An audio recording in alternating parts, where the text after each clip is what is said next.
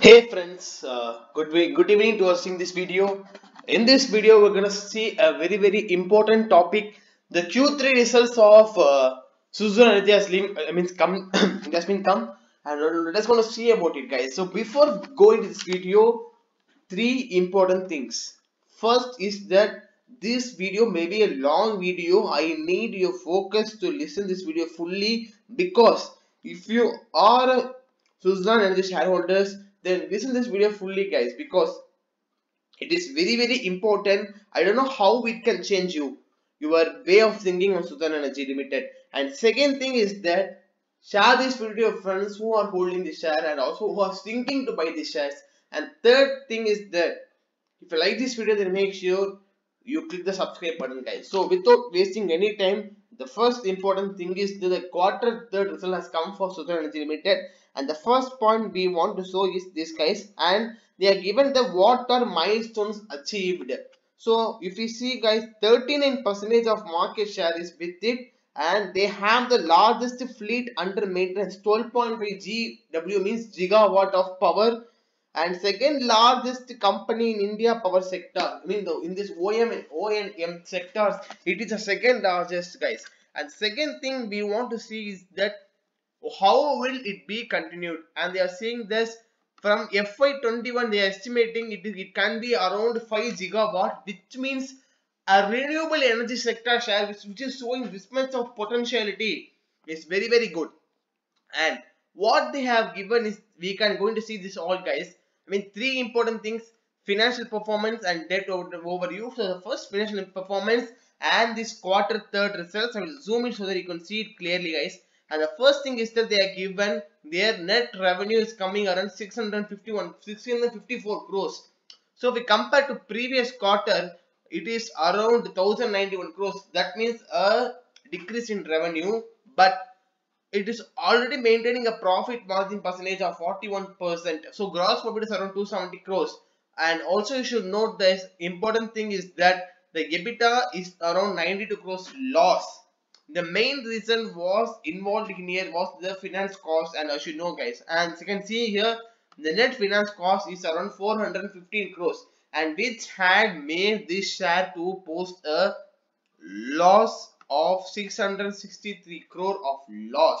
Not only that, guys, due to exchange loss. Exchange loss means foreign currency fluctuation loss is around 77 crore, guys. I don't know what made them to lose this much of amount in currency fluctuations, and the net loss is coming around 737 crore loss. So people, next second you will think, oh my god, I have invested, all money is gone, what to do now? They are posting loss, whether my share will increase or go down.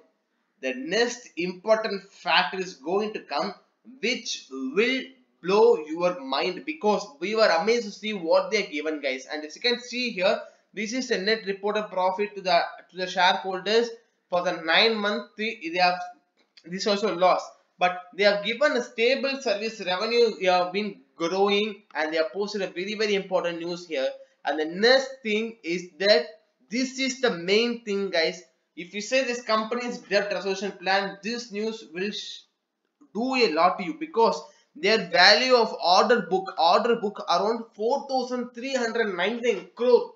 That means the amount of project they want to complete or the book in their hand hint is 4,400 crore. And the next thing you should notice that all from is, and also they having other orders, guys. And also you should note that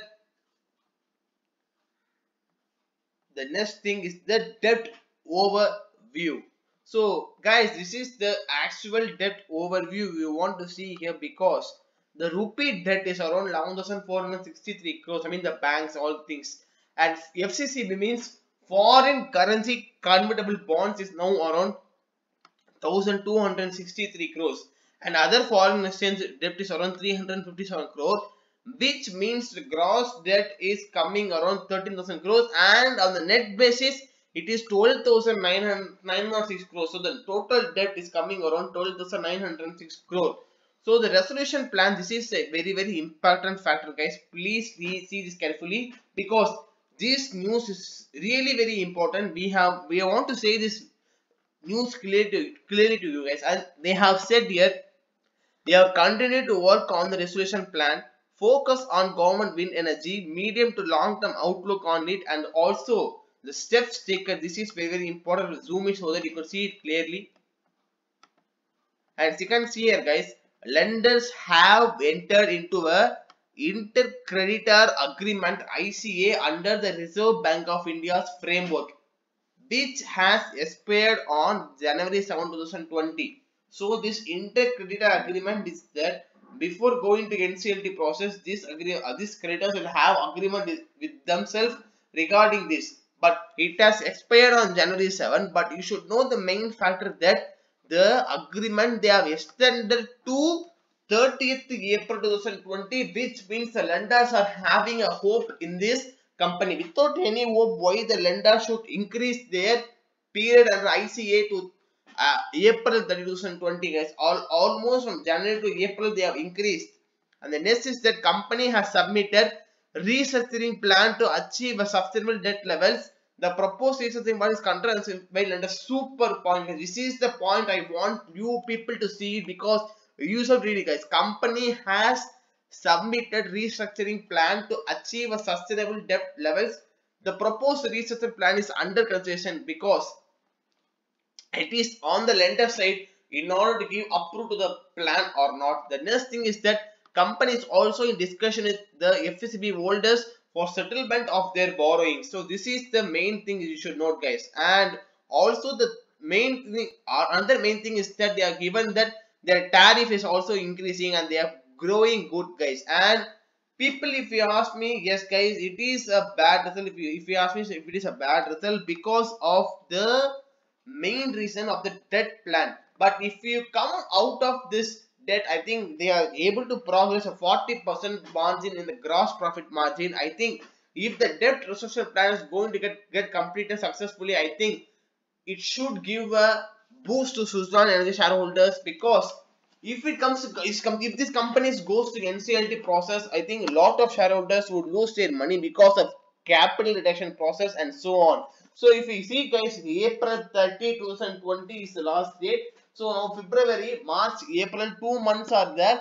We hope the best, because I think the lenders are very much clear, because if you see any other companies is under insolvency process, that company would not be a market leader or not, but this company is a very, very market leader. And you should note, guys, because of this company can be able to sustain this market, and we are very, very positive on SUZLON Energy Limited. I mean, we were almost a medium level. I mean, we were thinking that okay, it may be one of the things, but after seeing what they have really given to this news, we are very, very positive. And we already said, guys, two important things. The share price has closed down negative today, but you must note a main point, guys. The main point is that the debt restructuring process is going on, and SUZLON Energy Limited has various branches across the globe. It is a global conglomerate, and this is what they have said, guys. And they have said that the promoter has said that we are trying to intensively working towards holistic debt resolution process with lender consortium. So if this lender consortium process is going to get over very, very soon, I think, yes, I think the SUZLON Energy would able to gain a beautiful future, guys. I think renewable resource energy would lead the future, because as you know, guys, how much times they will able to use the non-petroleum goods, I mean non-renewable energy goods. But if you see, already SUZLON Energy is having a strong order book. I showed you 4,400 crores. SUZLON Energy is also having the largest capacity, 12.5 gigawatts they have installed, and they are aiming for around 5 gigawatts extra. And also you should note, guys, SUZLON Energy has submitted a resolution process to the lender consortium, and the last date is at April 30, 2020, and which is going on. If this process as a whole is going to be very, very good, then India's the largest renewable energy solutions provider